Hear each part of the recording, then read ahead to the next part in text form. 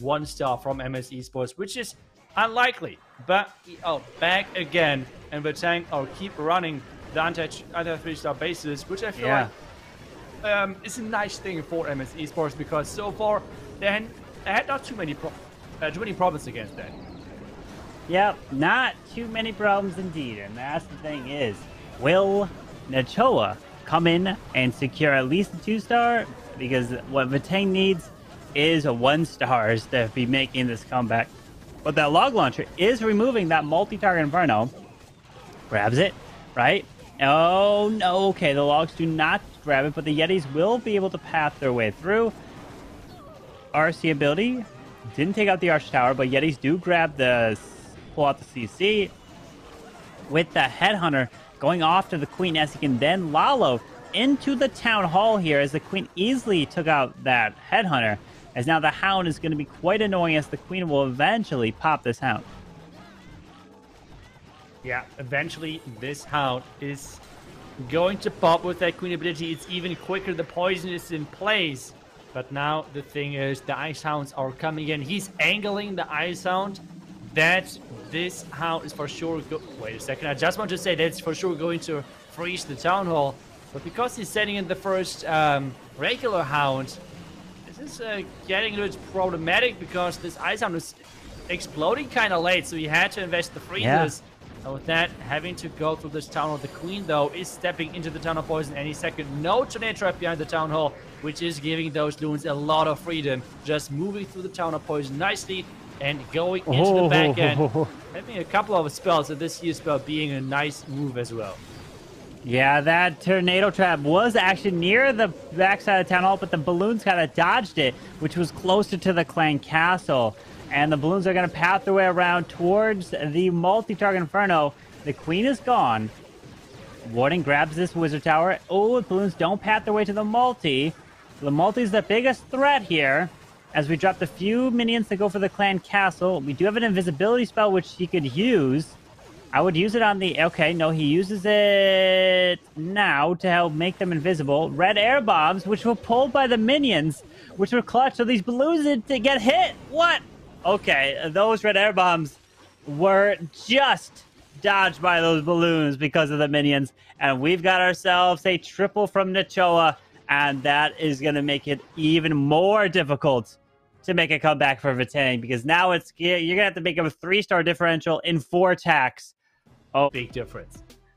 Yeah, it's a huge difference. As Sincere Prayer coming in, and he indeed is trying to have a sincere prayer, trying to say, hey, can we please make a comeback? Can something happen to MS Esports attacks, and hopefully we can get a 1-star from that. But as the clone comes down, he does actually make one of the Dragon Riders cloned up as he's passing his way into the single. That does go down as the Dragons are coming through towards the bottom side and into the middle towards those double ground expos. Yeah, into the double ground expos. I mean, those expos cannot do too much to defend themselves versus those Dragons.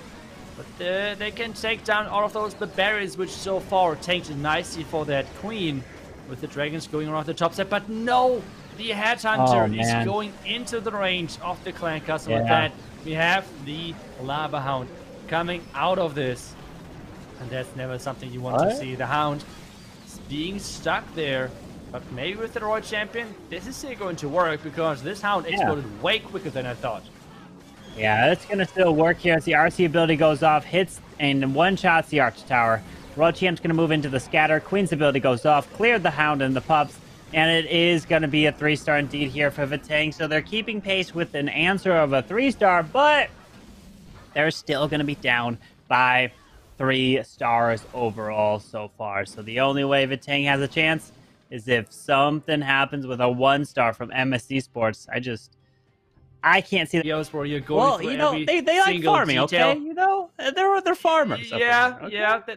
yeah. If you farm enough, you get the resources.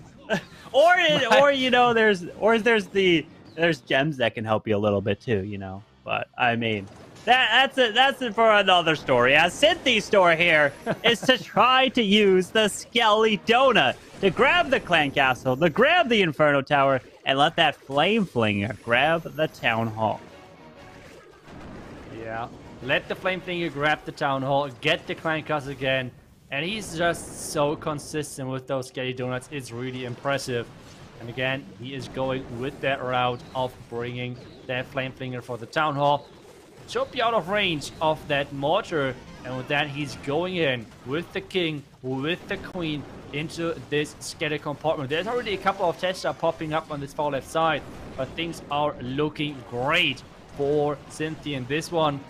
The only thing which can save him, which we do not obviously see at this point, are traps. Spring traps, and he might have a big problem.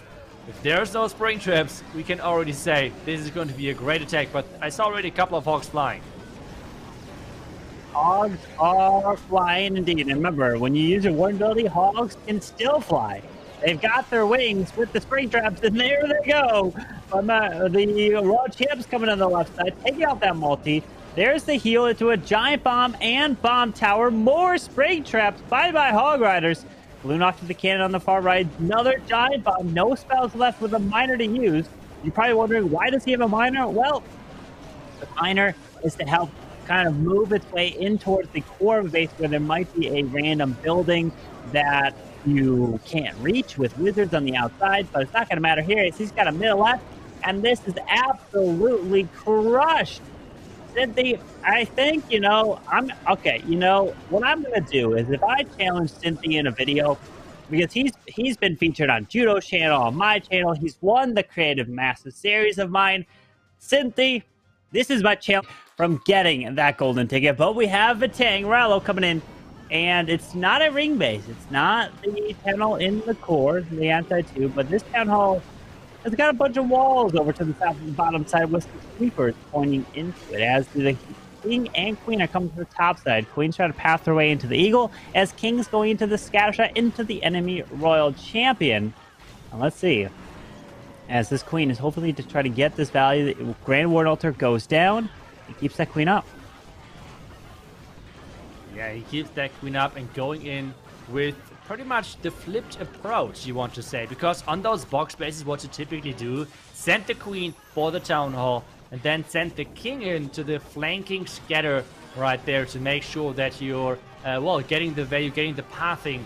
And what he does, because he sees, okay, this Town Hall compartment is really well protected, instead he's just going to flip everything, and instead going for the Town Hall, he is going for the Eagle. The question now, though, is this going to be enough value to make sure that he is getting the 3-star on this one, with now having to Lalo from this far right side and having to get that Town Hall on the fly as well, with having a really wide spread with his Hounds, with his Lalo overall, and having to activate the Town as well with collecting enough percentage. But wait a second, I think, what was it? Already a minion or something activated it?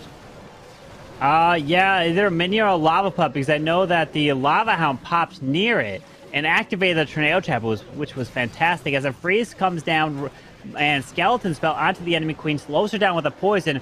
Look at these balloons just pathing their way right on through this base, and this is crushed.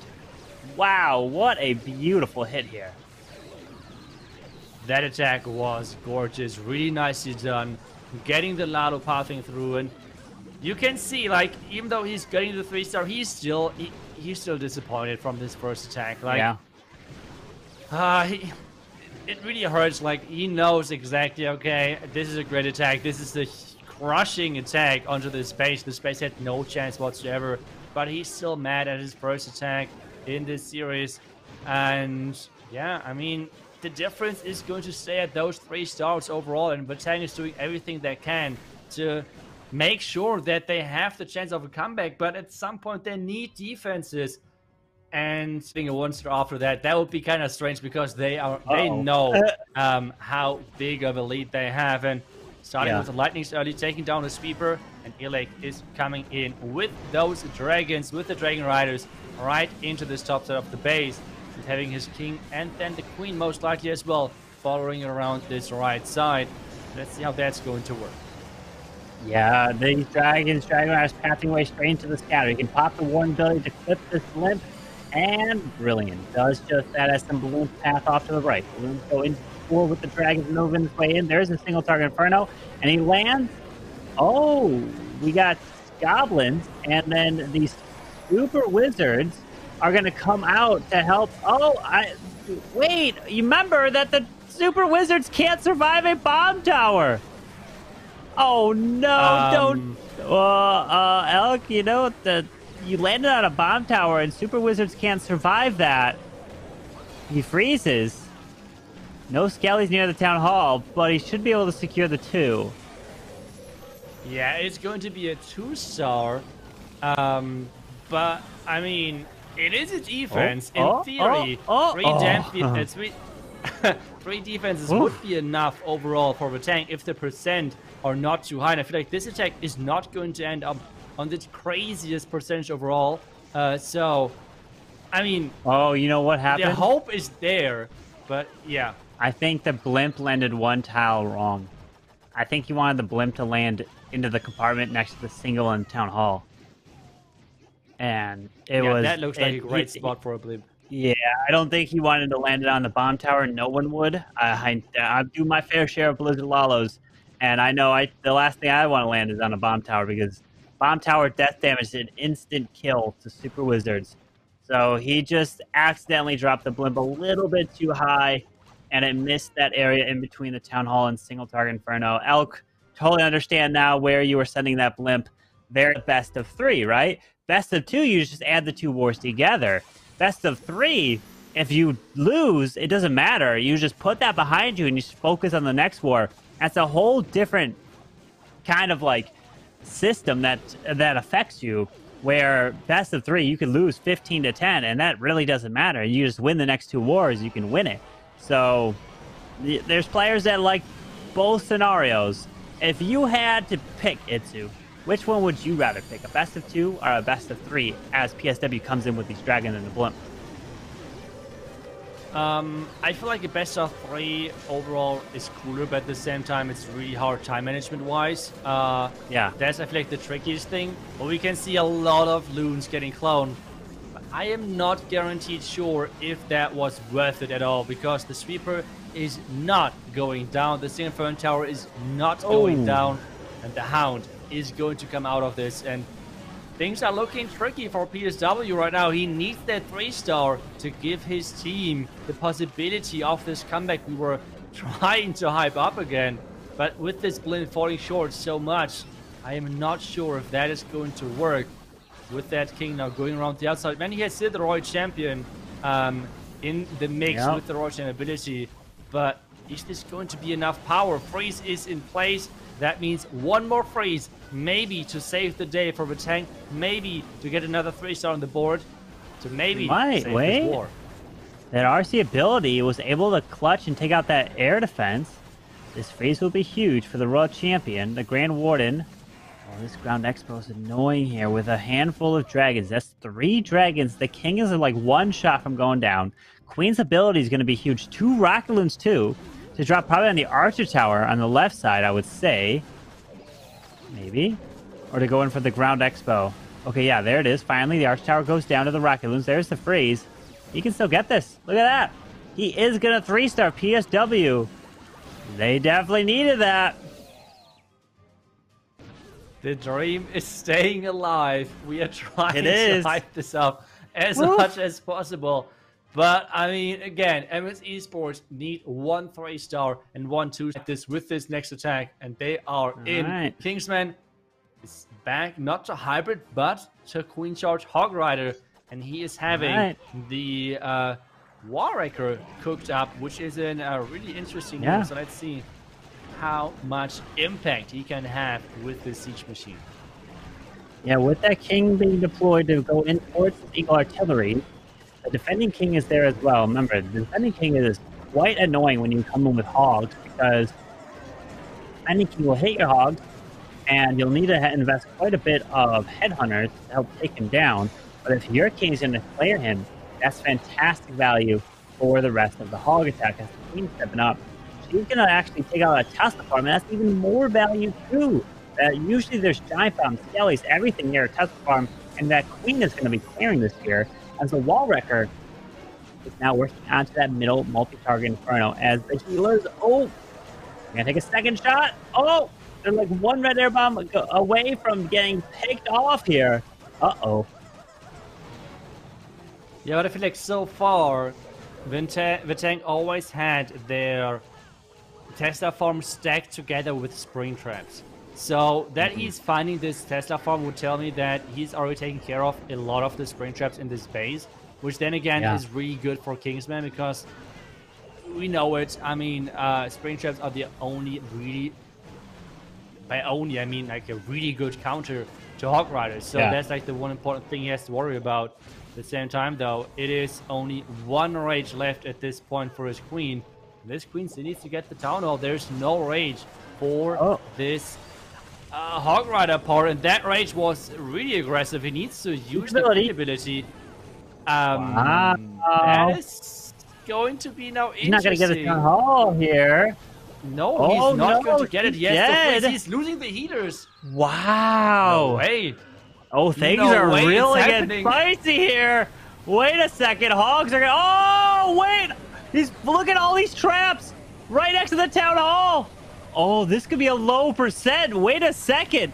Town hall's going to go down. There's the freeze. Town hall's going to get absolutely smashed by the town hall poison. And this is a 2-star. What? Wait a second. Can Vatang make a comeback? Is this like if MS Esports puts 12 stars and Vatang get a perfect war, it is completely changed. Never count them out just yet. No way. Yeah, and I think at this point, Vatang has overtaken MS Esports, at least on percentage. I mean, this match has become way closer than we have. I mean, we were talking about it. I think no one... with these types of pro teams here. But warning, oh! Rage! That was keeps close. The queen up. Oh, if that queen ability was forced, it would have been so difficult to make a comeback here. But he keeps the queen ability intact. They continue for this queen charge. But did the queen go the right way is our question. It looks like it's so far so good as the blimps can be used for the town hall. Yeah, and it feels like that he's going to wall break into the air defense. Exactly that is going to happen. What a wall break. Making sure the poison is there. As long as this queen is now not backtracking, this looks great. 2 more sneaky goblins to actually funnel the storages away as well. There's some more sneakies working on that as well. And that means the queen should go to that top side. And this entry looks awesome. I mean, take a look at what the queen can reach from that compartment. This looks really good. And then being able to send his hero maybe in around this top side to work even further. He has 1 wall break with him as well.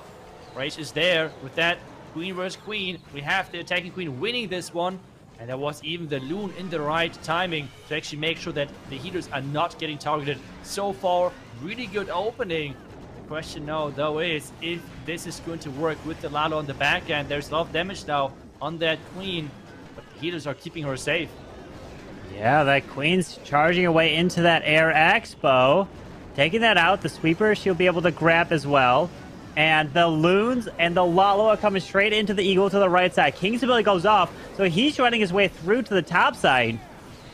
We have a handful of spells, Rage. And look at that wall break. Oh, that wall break. What a brilliant wall break for the core of this base. That was a beautiful break there. That wall break was money right there. Getting this queen into the core so she's able to take down the single phone tower, take down the sweeper as well.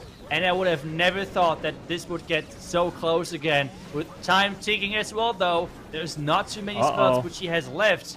But time is ticking. The multi-phone tower is threatening with this Tesla farm around there as well. Roger ability has to be used. Multi-phone tower staying alive. Invisibility spells there as well. 25 seconds.